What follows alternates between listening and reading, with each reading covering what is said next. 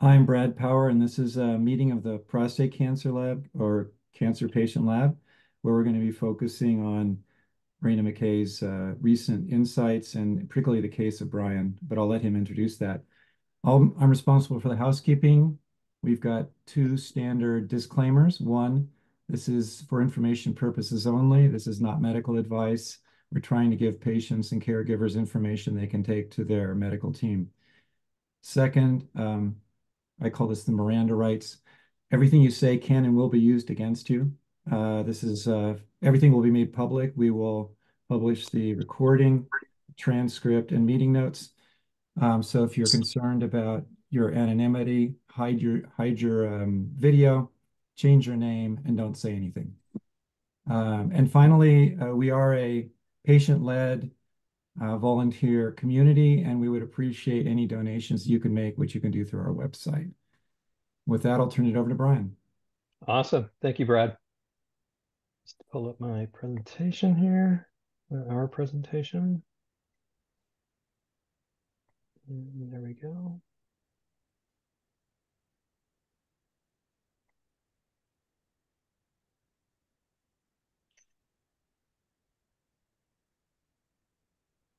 Okay. Can everybody see what I'm sharing, my slides?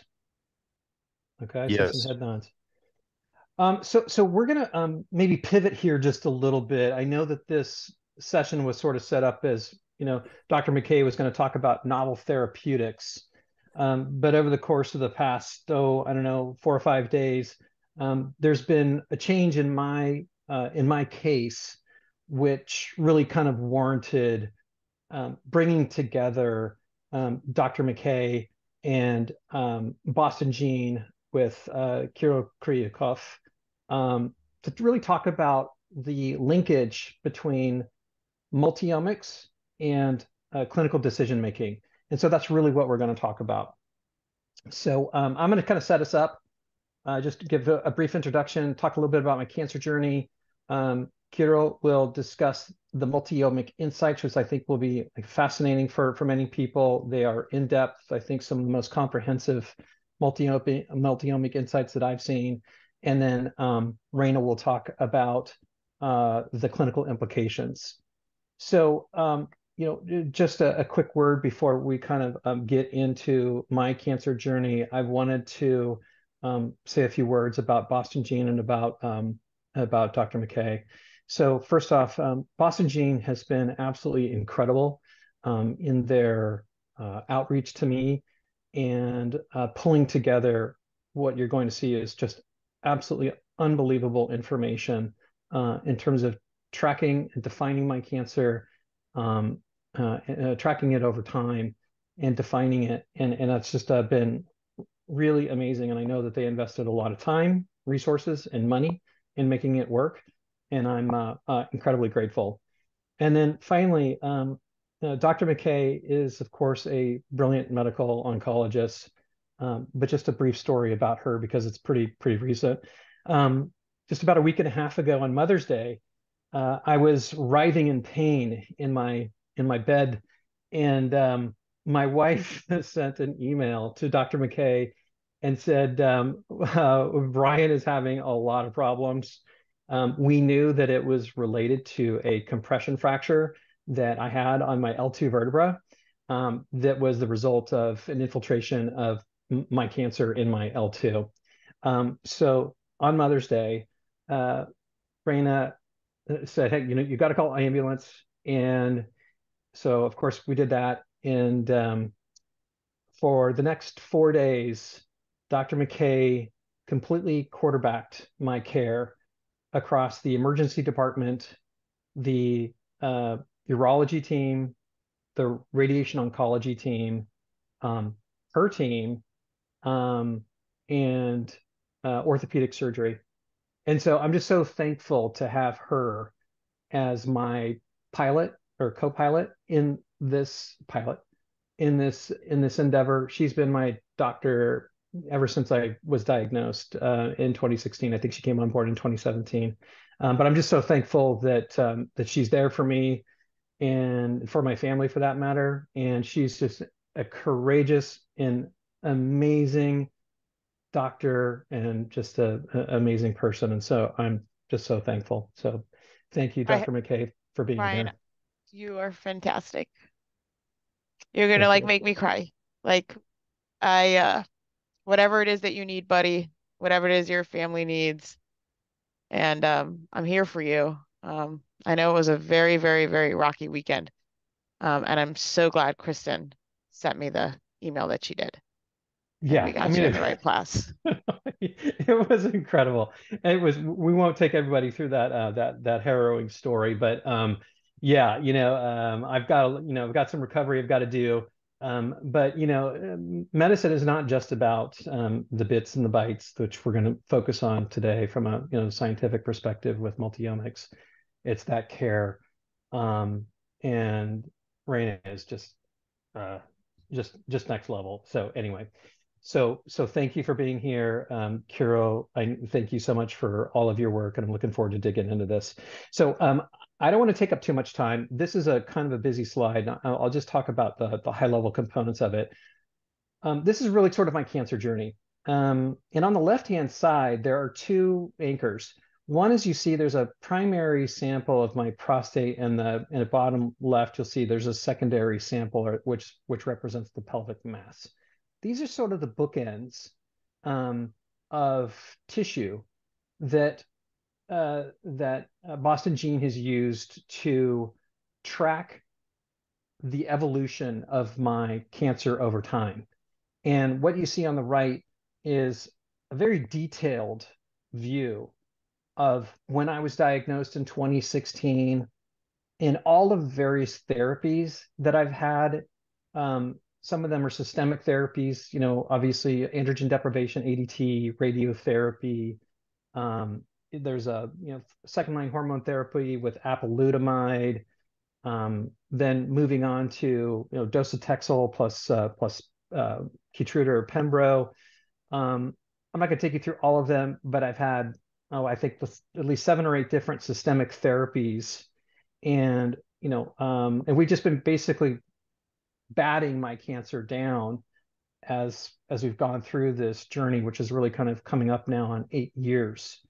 Um, and and this really is sort of like uh, the footprint for how we've looked at my cancer and how BostonGene has specifically looked at my cancer, and thinking about each of the different selective pressures, meaning those systemic therapies, and how they change my cancer over time, and sort of where it stands as of the end of this analysis, which was the sample tumor with the pelvic mass was in November of 2022, so we'll call it 2023.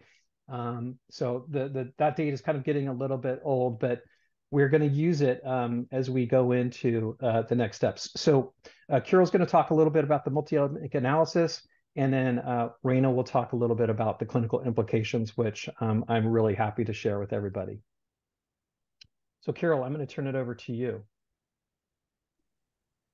Yes, thank you. And first, I want to speak a little bit good words for Brian also, because it's a great pleasure to work with such an interested person, such interested patient, and with so detailed history that you present to us, and also wish to have all patients like Brian. About whole analysis that we performed in our in BostonGene. Here a little scheme with blocks. Do someone have little problems with my listening to me? Yeah, you're very hard to hear. Very hard to hear. Okay, let me try to fix it.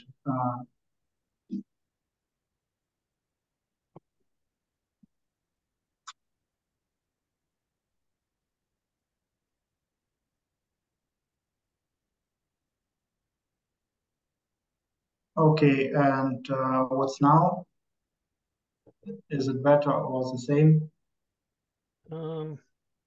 Maybe a tad better. I'm hearing the same. Some people are hearing the same. Okay. Give me just a second. I try to fix it.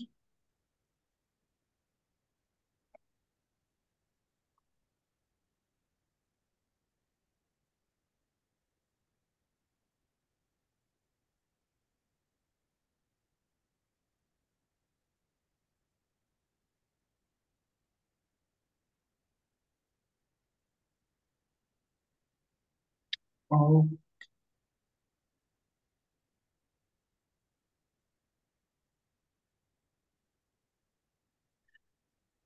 is it some way better now?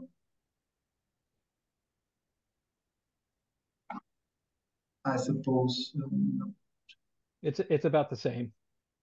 not the same. Okay.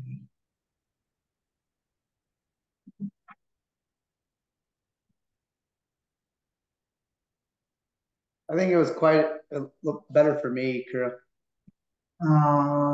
Maybe I can try to just speak louder and and slowly. Yes. Slowly, yeah. Okay. That's a bit better. Thank you. I'm going to put myself on mute, see if that helps too. Uh, sorry for that. It's unusual problem. So as I said, we had a lot of two different sample for analysis, primary tumor sample and metastatic sample. And for both of them, we performed several types of analysis with multiplex immunofluorescence, our new genome sequencing, and IHC tests. And from collected blood, we perform immunoprofiling report. And then altogether this analysis, we create some integrated presentation with most valuable findings. So you can move to the next slide, Brian.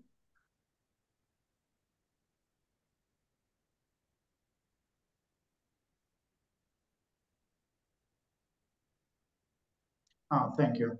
We will some alteration that were observed exclusively in the second sample, and among them amplification of androgen receptor and co-amplification of KIT, PGFR, and VEGFR2, and along with 10 gene mutation. And this alteration suggests an evolutionary divergence within the tumor, highlighting their heterogeneity and potential targets that may emerge as the disease progress. Next slide, please. Yes, and here visual confirmation of this that no of these findings were revealed in primary tumor, and all of them were found in metastatic sample. Next one, please.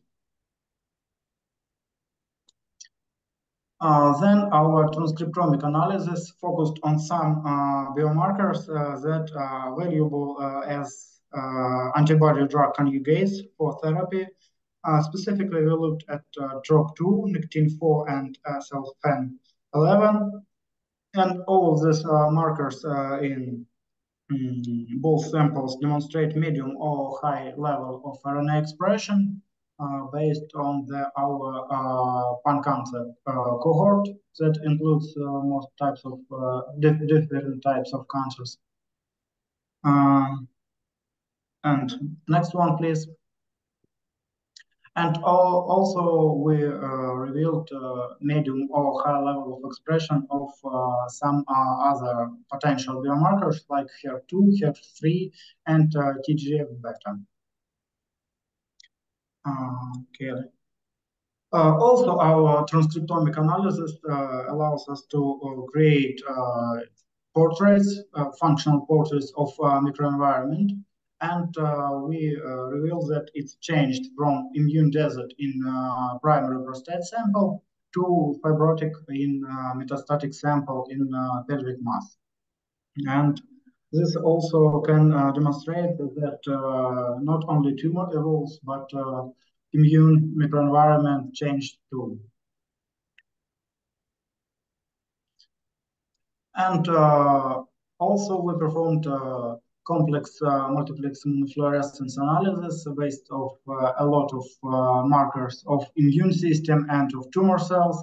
And on these slides, you can see overview of these two samples stained with major markers and changing in composition of these two samples. And next, please. Here we revealed several interesting findings. Firstly, we noticed that a lot of tumor cells demonstrate expression of synaptophysin in metastatic sample near the 38%, and only 3% of tumor cells demonstrate this expression in primary sample. We also confirmed it by expression, by RNA expression on of synaptophysin and chromogranin from primary sample to metastatic. And also we then we review gematoxylin eosin images and reveal that in the metastatic sample we also can find areas with neuroendocrine-like features for histology. Then we performed analysis based on MXIF on the immune system of these samples, and also we can see some valuable findings.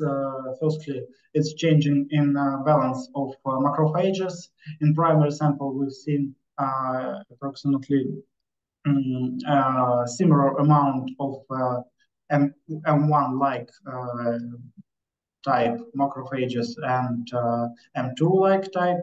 And in the second one, in the metastatic, almost all macrophages demonstrate expression of CD163 like markers of this.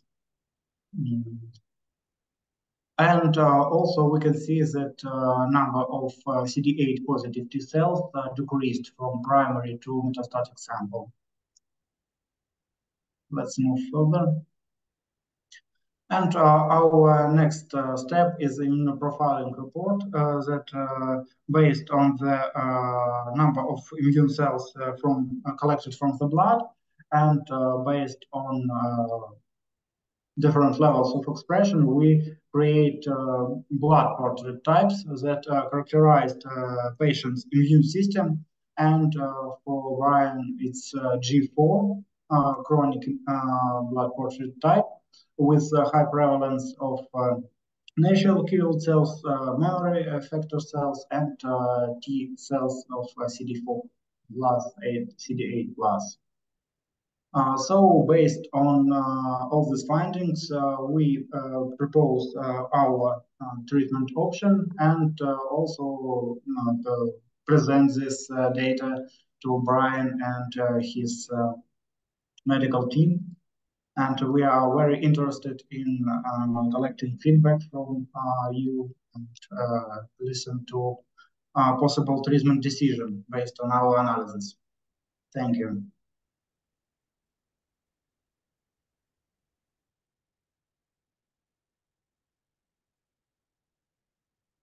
Sorry, gang, I was muted. All right, well, thank you so much for going through that. I think there's a lot of really exciting pearls to pull from the report and pull from the information. You know, when I think about you know, how do we strategize selection of therapies for any given patient in the clinic and utilizing these precision medicine reports for guiding therapy selection, I think we need to really think long and hard about, well, what clinical data do we actually have available on whatever it is, target or attempts at therapeutically, you know, targeting the target in prostate cancer thus far. We need to also think about, well, what are the agents? What are their side effects? What's their compatibility with other agents, access? So there's a lot of pragmatic things to think about when we take this report that has, you know, what do you want to say, 20 or 30 hits, and how do you actually integrate that into something that we actually will end up giving a patient? Because I think there's a lot of really interesting things, but at the end of the day, do you feel comfortable enough injecting said therapy in the patient or having somebody take that oral medication? So, and I think also availability of these agents really matters. So I think the salient things that I pull from this report is really the striking angiogenesis signature. There's multiple different VEGF pathway genes that are dysregulated. And I think what's important to pull, is that there's multiple different targets here as opposed to just one that could all be targeted with a drug. So when I see that, that's a very nice thing as a clinician to say, hey, this is not just one thing out of a sea of many. There's multiple targets in this pathway. This pathway seems to be off, and that may present a greater vulnerability for the tumor. And additionally, VEGF inhibition in prostate cancer has a long, long history of drug testing. And there's actually recent data that were presented from the Cosmic 021 study, from the phase 1 of cabozantinib and atezolizumab. There's a large phase 2 of Contact 2. I think sometimes the design of these studies, it's not exactly the situation that Brian is in, or the eligibility criteria aren't exactly the position, the situation that Brian is in, but we can take really important data about what we learned from the clinical testing of these agents. There's also several studies, so the salient thing is the angiogenesis signature, the KIT, PDGFR, VEGFR, which would suggest targeting with a VEGF TKI.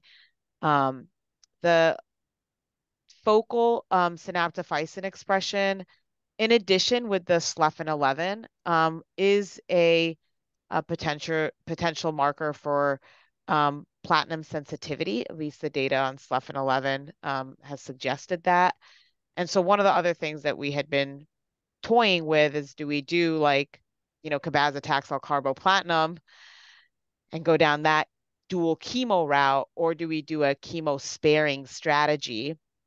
And there is data for the combination of VEGF inhibition with IO and actually neuroendocrine tumors. There's actually a clinical trial currently ongoing with the combination of lenvatinib pembrolizumab for neuroendocrine differentiated tumors. And actually the trial that we're thinking about for Brian is actually being amended to allow neuroendocrine tumors to enroll because of the fact that we've seen some signals in other data sets of the activity of VEGF inhibition and immunotherapy in neuroendocrine tumors.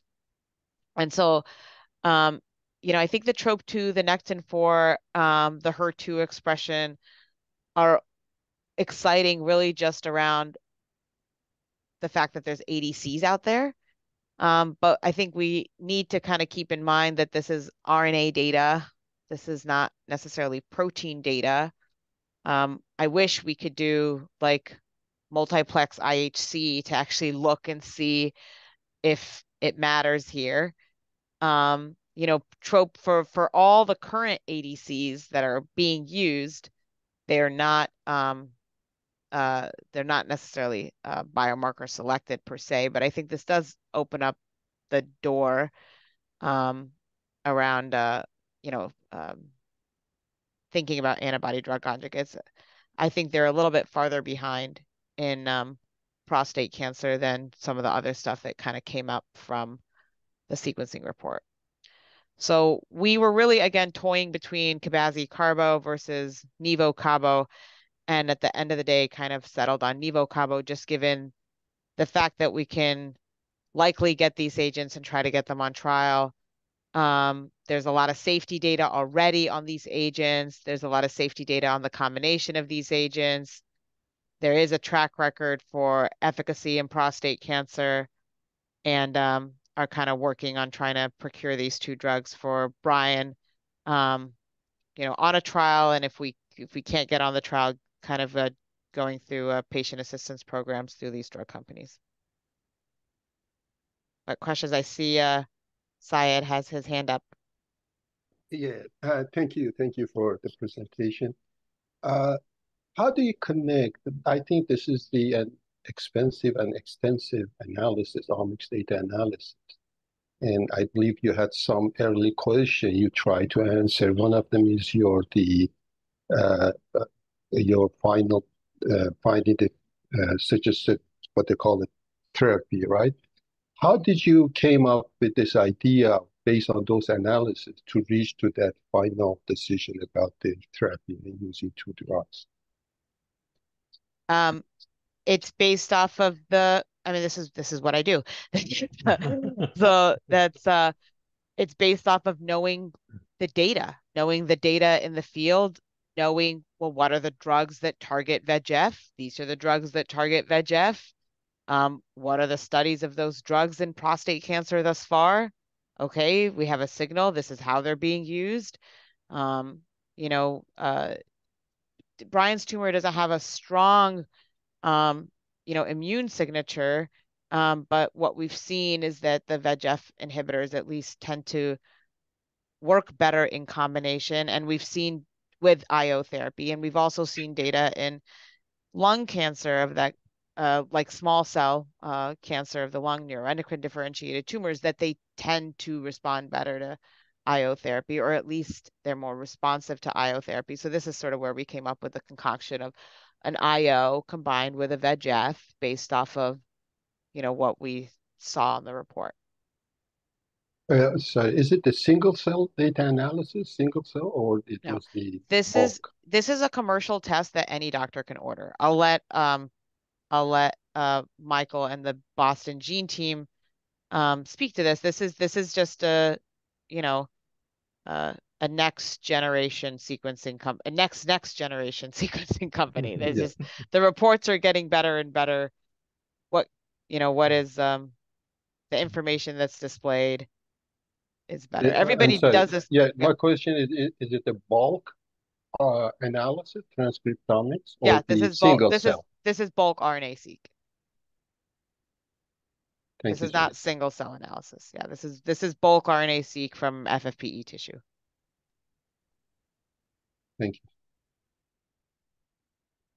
Brad, you wanna call on yourself, or you want me to? Yeah. I can moderate as well. I got to.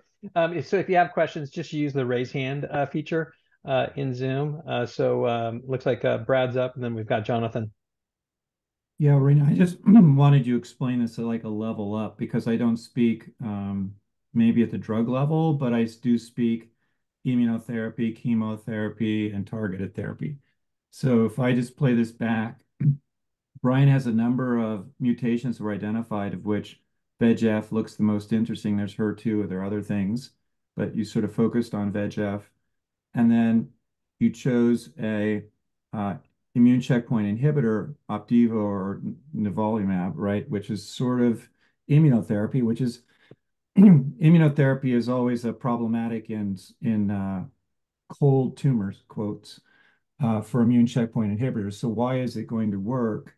And then why combine it with and I don't even know this other drug, the target, I guess it's a Tyrone TKI, which means it targets the pathway that VEGF is on, I guess. Anyway, so if you could just sort of abstract it up a level, to sort of talk about the strategy or the thought process. I guess it's similar to Saeed's question, but if you could just kind of do a 8th grade level version of the treatment strategy.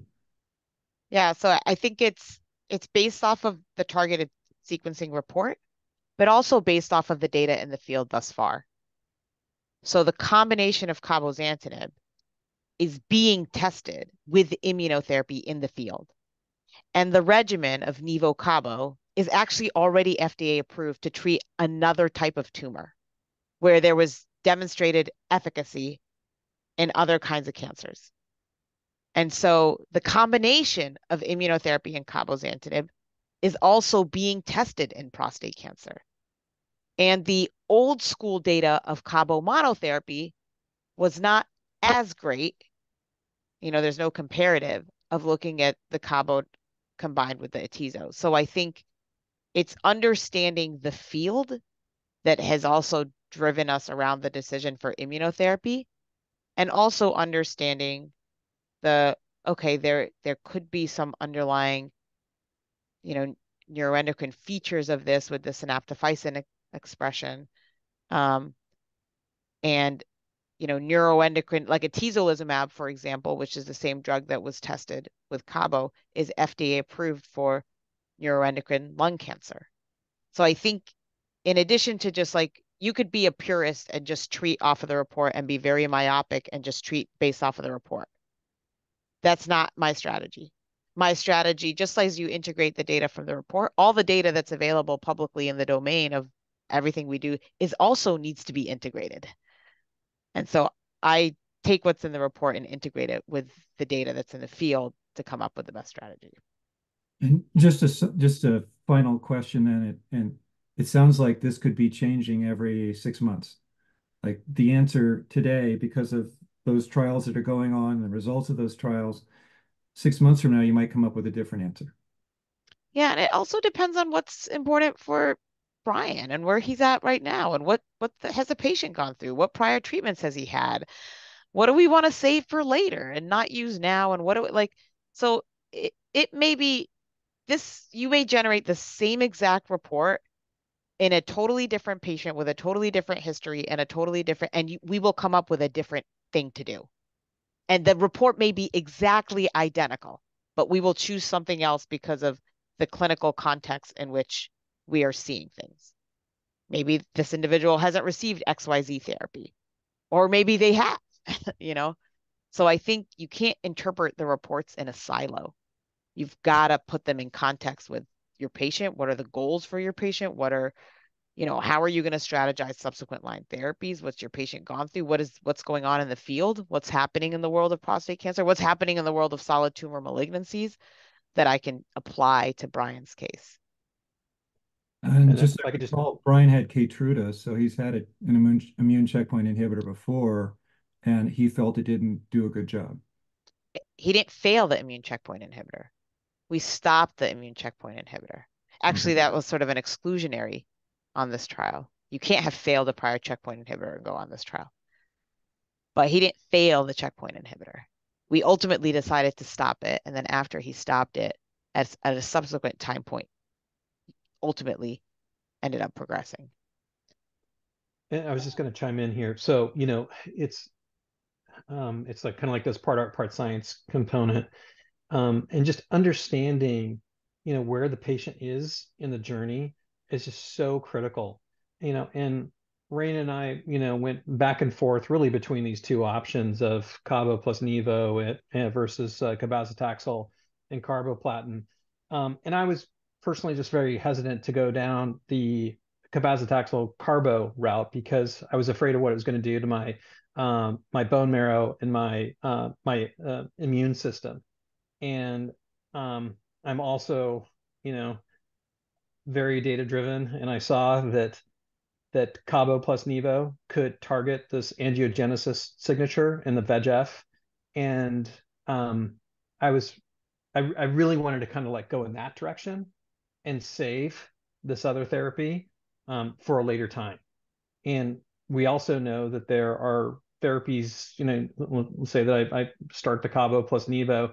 There are other therapies that could even come after Cabo plus Nivo, such as actinium, or maybe we go after HER2, whatever the case may be. We can save that for a later time. As a patient, we're trying to stay as healthy as possible while we're undergoing, these treatments, which are obviously, can be so detrimental in and of themselves. And so anyway, so I was just saying, Rain is really, really good at understanding all of those dynamics in the sense of what my clinical history is, and as me as a person. And so that relationship is just absolutely key. So I want to add that color. Jonathan, you have your hand raised. Yeah, thank you. Thanks for this presentation. It's pretty amazing having the patient and the diagnostician, the all of you together here and presenting. It's really remarkable. So, however, I sort of missed a step. Brian sort of filled it in a little bit just now, but the you showed like 4 different genomic oddities and sort of things that treated them, if somehow have some relationship to treating them. And then in the end, it was sort of an existing clinical trial that you went with. So you chose that because it sounds like you chose these because of some connection with VEGF. Is that right? And if so, could you explain that a little more? So the genes that were altered or upregulated in Brian's tumor are all part of this angiogenic pathway, this like blood vessel growth pathway. Right. And so VEGF is one of them, P to GFR. So that pathway can be targeted with inhibitors to VEGF. And many of the VEGF inhibitors also have activity at other kinase domains, such as the P to GFR. So that's basically what we did. So cabazitaxel and nivolumab, one of those or both of those inhibit blood vessel growth? Correct. The cabozantinib does. And then you're throwing the Nevo. Just call it Nevo. Cabo Nevo. Okay. The Nevo's in there just to throw in another immunotherapy. Is that right? Yeah, and sort of the data in the field about the two being synergistic together. I see. Okay. So, but the other the other angiogenesis inhibitors, did you consider throwing those in too? No, I think it's going to be too toxic to do 2 different kinds of VEGF inhibitors. And cabozantinib has a track record of activity in prostate cancer. It also targets another protein called MET, which is also predominant in bone disease and bone metastases, particularly in prostate cancer. So, it's just sort of knowing that data. Okay, well, let me ask you this. And this is for both you, Dr. McKay, and Brian. What are you hoping to get? What are you expecting? What kind of response are you expecting and hoping for? I mean, realistically hoping for. So, Brian, I don't mind chiming in, and certainly for you to chime in. We are, I think the goal of therapy is to ensure that we can delay the time to progression and ensure that Brian has enhanced quality of life while he's on treatment and can continue doing the things that he wants to do. Those are our 2 goals. We don't want him to progress. We want him to live longer, and we want him to do what he loves to do. Great. So the goal of therapy, it's not the goal of, you didn't hear me say the goal of therapy is to drop PSA. You didn't hear me say the goal of therapy is to make things shrink on a scan. You didn't hear me say that the goal of therapy is to decrease the SUV uptake on his PET scan. Those are not the goals of therapy. The goals of therapy are delaying the time for progression, whether it be clinical progression or radiographic progression, like overtly progressing, and making sure that Brian has a great quality of life. Yeah. There's a lot of stuff that happens in there that can detract us away from our goal of preventing progression, that can, like, my PSA is going up, but your scans look good and you feel good. Keep going. Right. I'll just add a little bit of color. I couldn't say it any better than what you just did, but my PSA has sort of like been on the march. One of the things we didn't really talk about, is that my original Gleason score was a 9. So we know that I have aggressive cancer. And, I think that often we get concerned about PSA rises. And I think when I came off of docetaxel just in February of this year, I think I was at like 2.5. And I think it's now like up to 40 or 70 or whatever. And, to be honest with you, like I'm not worried about that. I really am not. Um, I'm I'm more concerned about getting a therapy that is going to um, slow the progression of my disease, and do it in an intelligent way. I mean, you guys know that I'm like super data driven, and you just saw an amazing presentation from BostonGene, which is like just replete with data. And I want to leverage that knowledge to the extent I can to pick drugs and drug combinations that are going to preserve my quality of life and just keep this thing at bay while medicine continues to advance. Yeah. And just over the course of the past 8 years, there have been new drugs that have been coming along, and there's a lot of talk right now about actinium. We just had a patient only discussion on Monday where we spent a lot of time talking about actinium. And so anyway, whatever the drug is, I mean, these are bridges to get us there. Yeah. And it's a real issue trying to stay healthy while undergoing these therapies, as I think we all know. And the longer you go, the harder it is. You just get farther out on the branch. So just finding finding the right drug that preserves that balance of quality of life, keeps this thing at bay. That's a touchdown for me. I think too, I think we need to just be like, we are trying to, like Brian was said, do this in an intelligent way, be smart about targeting. This is the whole, like, we're trying to understand a vulnerability in the tumor that can be leveraged with therapeutics. And that's what precision medicine can do, is it can help try to identify a specific vulnerability that we can take advantage of with drugs that we otherwise would not be able to. And the comment about PSA is a very, it's a tough marker to follow in the CRPC setting. Brian has AR amplification.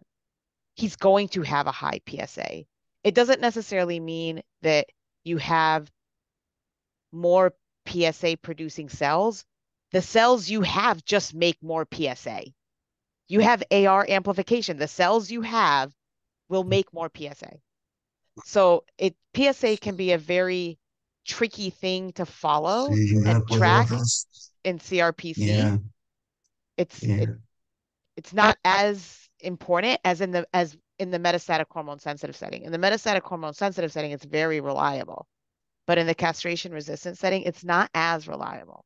And especially in somebody who's got AR amplification, where you start seeing like rapid rises in PSA, like when I have patients and their PSA starts going haywire, I can almost guarantee you they just picked up an AR amplification when they just start going like off the charts with their PSA. So for following this going forward, will you just watch how Brian is feeling? Is that going to be the measure of success? Oh no, we do a ton of testing. We're data people. We watch how he's feeling, of course, but we check his labs, we check PSA. It's one of many things we look at, but we don't make unilateral decisions around PSA. Okay, but if Brian, let's say some of that stuff goes bad, but Brian's feeling fine, are you going to intervene or change? Or if Brian's feeling great, but he's having radiographic progression, I would have to ask myself and ask Brian, okay, how many spots can they be radiated? Can we introduce another modality to treat the areas of progression that we see?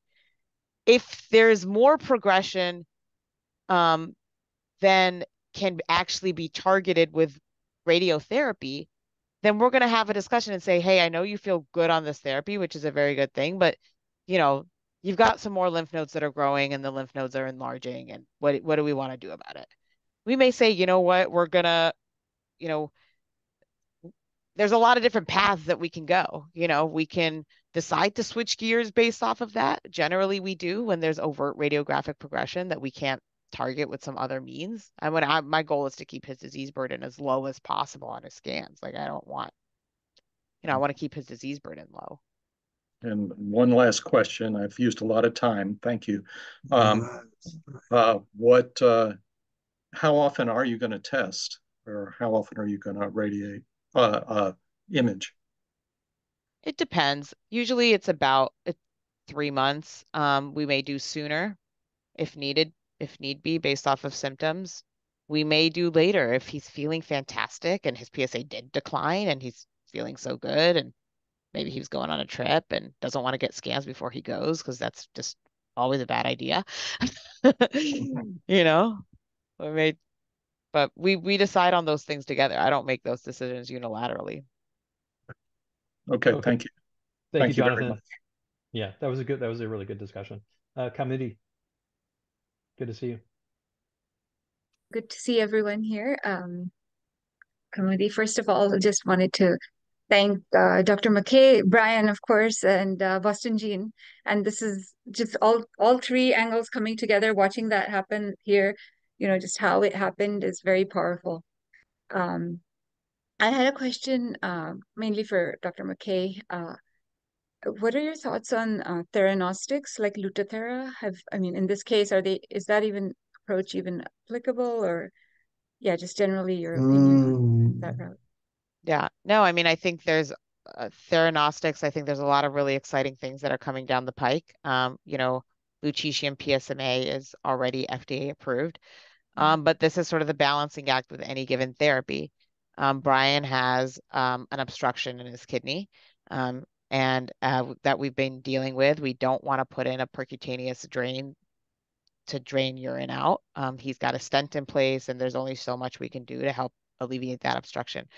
So actually having severe hydronephrosis or severe swelling of the kidney and not being able to clear that obstruction is a contraindication for Pluvicto. Because then this tracer is secreted in the urine, and if you're obstructed, you're just gonna have like radioactivity in your kidney just sitting there, causing damage to all of your organs. So, there's some radio tracers that are not cleared via the urine, like radium, for example, is not. We could do radium, but it's only bone targeting. So I think these are very practical things that we have to contend with when we're thinking about therapeutics. So there's other agents coming down the pike. Actually, we're going to be having an actinium PSMA agent through Converge here at UCSD. Hopefully that'll get activated in the next 3 to 6 months and will be available in the castration-resistant setting. So there's a lot of really cool radioligands that are being developed. So is that, if I understand correctly, that could be sort of like the next arrow in the quiver, or the next, after this, you have that waiting in line to sort of, perhaps, if it's it could be. applicable at that time. It could be. I think we'd have to make a decision around a nephrostomy tube if we wanted to go down that route. Right. Thank you. Yeah. Thanks, committee. Rick, I thought you were leaving. You were just so compelled. I went over. I have to tell you guys, I went over to my FMI meeting. I told them why I was late, and they said, "Well, why don't you go back? We want to hear this meeting too." And we reset the meeting for 2 hours later in the day. So I'm thrilled to be back. And Dr. R, God bless you. Amazing what you're doing for Brian. We love it. I have a couple of questions for you on treatment options, and interested to know what your thoughts are. The first is you mentioned neuroendocrine, so there's enough in this report that gives you some concern that maybe there's a neuroendocrine element creeping in. I wasn't smart enough to pick up all those, but I heard neuroendocrine, and that's when my ears go up, because we've lost some people very dear to me because we didn't catch the neuroendocrine early enough. And I think it's fantastic that for Brian, we have caught it early, so we can respond to that. I was on the neuroendocrine side. I was wondering whether there's any evidence in this of DLL3 protein for Dr. Misha and Rahul's trial. And the other thing I was also wondering, because you were talking about the amplification, and we've seen a couple of guys really respond well to the protein degrader ARV-766 because they had amplification, but they also look like they've got NEC disease. Just saw one guy. They haven't done the scans yet. And I hate to say this after what you said, because I agree with you, but it did drop his PSA by 50% in 3 weeks.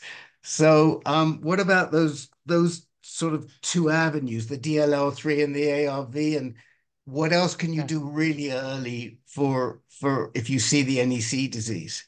Got it. So very good question. So I think one, we don't know how to actually adequately define neuroendocrine prostate cancer. Right now, I think probably the definition is based off of histologic assessment. And based off of histologic assessment, Brian does not have neuroendocrine prostate cancer. He does not have histologic neuroendocrine prostate cancer. He doesn't have, and I think we actually may have even done this on your prior, one of your prior biopsies or tissue sampling. I can't remember which one. He doesn't have IHC positivity for synaptophysin or chromogranin, though there's a lot of controversy in the field whether those should or shouldn't be used in defining neuroendocrine prostate cancer. What we saw, the little signal, what we saw was that there's increased RNA expression of synaptophysin, very focal increased RNA expression. So we're just conjecturing around, what does that mean? What is that? We see that in people who have histologically identified neuroendocrine, which Brian does not have. He has histologically has an adenocarcinoma. And he's got an AR amplified adenocarcinoma. So, so we don't really, that's the one potential thought around neuroendocrine here. So he doesn't have bona fide neuroendocrine. DLL3, I didn't actually see it in the report. I think it'd be nice to include it in the report. That was, Rick earlier who was talking about STEEP. I don't think STEEP's in the report either. So it'd be good to think about all of the markers in prostate cancer and honestly for tumors in general, just to make sure that there's reporting on that. So I don't know what the DLL3 RNA expression is. Again, RNA is very different than protein. And then I think the last question that you had was around the degraders.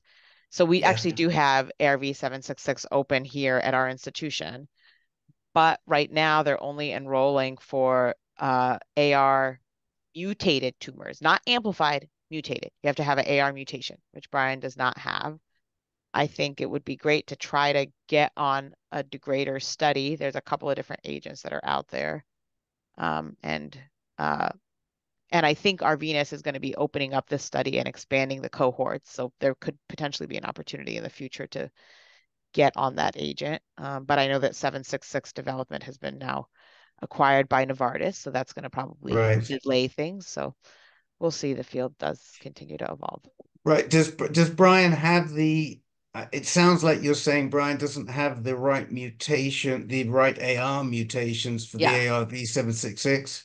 Right. Right now, the study is enrolling patients with ligand binding domain mutations, like 702.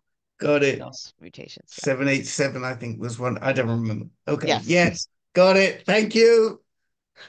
Awesome. Thank you, Rick. We only have 2 minutes left, unless you can go over. Rana, can you go over, or do you have a hard stop? I do have a meeting at 10, but we can go 1 to 2 minutes over. Well, okay. Alan, you have your hand raised. Or is that a mistake? No, that's not a mistake. Hi, Dr. McKay. Thank you so much. We only have 2 minutes, so. Okay, I'll try to make it fast. I'm going to put you in the context of what I will call the end of the line patients, somebody that has presumably exhausted all standard of care measures. And I am a pathologist, and I'll let you know I'm starting to get the Foundation 1 reports, the CARES reports, the Tempest reports. I do not get BostonGene reports, but never mind. So I'm getting these reports, and they're identifying something like a vascular signal. These reports are starting to get so good that they link those things to what may be clinical trials, or maybe even trials or accepted therapy in other cancer settings. It sounds to me like what you're trying to do with Brian is to do, in a sense, standard of care. You're trying to do the fence between standard of care and right at the frontier. It seems to me when you use the phrase such as data, what you're trying to say is, hey, I want to stay somewhat within the limits or guardrails of standard of care, what's out there, what's safe, etc. My question is, do you ever stray to phase 2 signals, or do you ever stray to other things that maybe some people colloquially will call off-label stuff? Like, for example, you stated that Brian has very strong vascular signals, but you already answered that you wouldn't dare go with a double vascular inhibitor that might be complementary and might be particularly effective, I suspect, because you're going to say there's no data. I guess where I'm going with this is this group, this patient empowerment group, is trying to reach, in part is trying to reach for end-of-line patients and what's right there at the frontier, what might be phase 2 stuff. Do you stray? I mean, do you stray outside of phase? Or I guess what I'm getting at is UCSD actually has this thing called a precision oncology protocol. Do you really have something special at UCSD, or do you just have the foundation reports that are by software linking up to what clinical studies are and trying to get patients into clinical studies? End of complex question. I'm sorry. Well, that is a question that I don't think we can answer in 2 minutes. That's a very kind of multi-embedded question. And it's not to say the level of, it's not level of phase 3 or phase 2 or phase 1. Half the stuff we're talking about is all phase 1 or may not even be in testing. So the issue about dual VEGF inhibition is it has been tried. It's incredibly toxic. Okay. And it doesn't work very well, even in tumors where they're addicted to VEGF. So, you know, I think you just have to be very careful. I would never give that to Brian because I think I would hurt him. So, yeah, and I think at UCSD, we do have a very robust precision oncology program. We have an infrastructure with a molecular tumor board, both for precision immuno-oncology and precision targeted therapy, that meets very regularly to review and align around treatments, and actually have a team that helps us procure drugs too, because that's half the battle. Thank you, Rana. Thank you, Alan, for your question. I'm going to close this up here. If folks want to stay on and want to have like a little after discussion, we can do that. We'll stop the recording, but I just